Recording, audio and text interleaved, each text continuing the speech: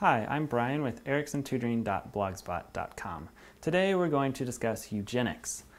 So eugenics was a common ideology, philosophy, as well as a scientific idea in the early 20th century, or the first half of the 20th century, that really fell out of favor sort of after World War II. Eugenics essentially was the self-direction of human development. So it was humans trying to make humans of a certain type.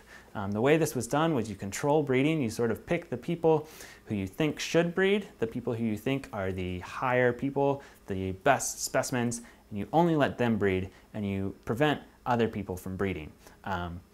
Today, we view this as brutal human rights abuses.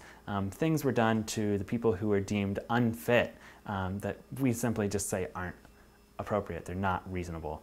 Things like sterilization. People would be sterilized who were deemed unfit. People weren't allowed to breed. There were all sorts of racial segregation and stereotypes. The best example of eugenics movement, and sort of also the worst example, is the Holocaust and the Nazis.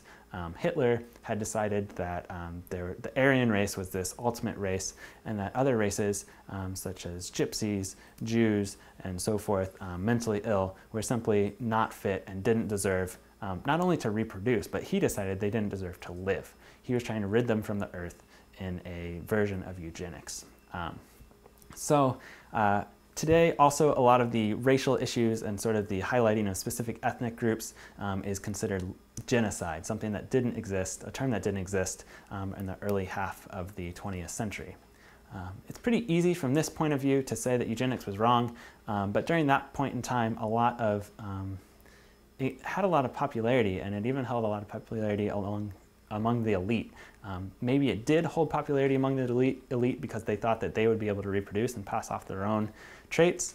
I'm not sure, but it has definitely gone back and forth, and sort of after World War II, it really fell out of favor.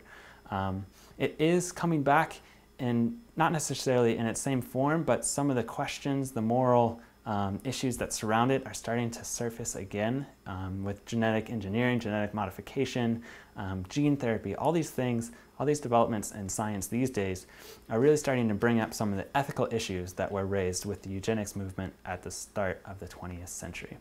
So this has been a brief discussion of the eugenics and some of the impacts that that had.